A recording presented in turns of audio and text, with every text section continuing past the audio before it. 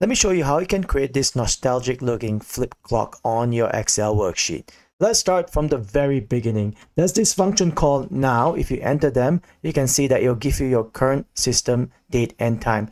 Over here, we're going to extract hour. To extract hour from now, you're going to say hour now function as an argument.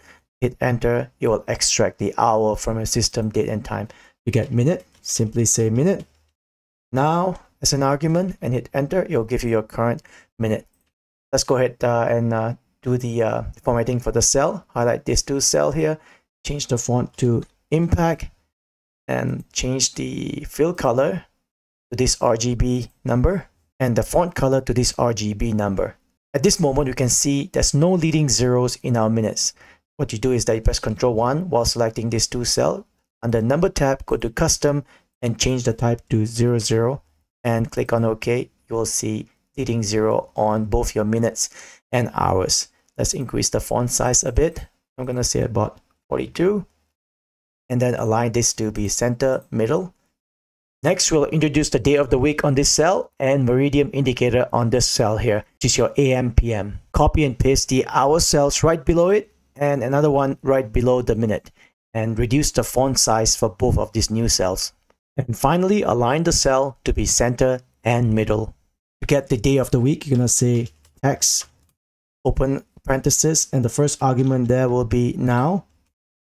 And you put 4 Ds like this to give you the full spelling for the day of the week. For the abbreviated version of day of the week, just put 3 Ds like this. I'm going to design my day of the week to show the full spelling. And for Meridiem, it's quite simple. You're going to use an if statement here and use the same formula as before. If your hour now, which is simply going to give you your current hour. If it's less than 12, which means it is still in the AM session. If it's more than 12, of course, it's going to be on the PM session. Close parenthesis and hit enter. As you can see, this is 10 o'clock at night. So it's showing as PM. Next, we'll insert a rounded rectangle here by using our illustration and place your rounded rectangle right above the hour cell and press Ctrl 1 on your keyboard. So I'm going to say no fill and change the line color to this hex number.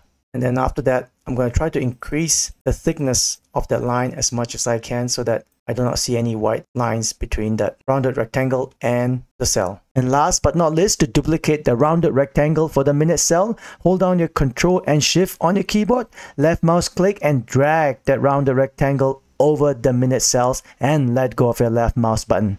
And do a bit of cleanup here. There you go, job complete.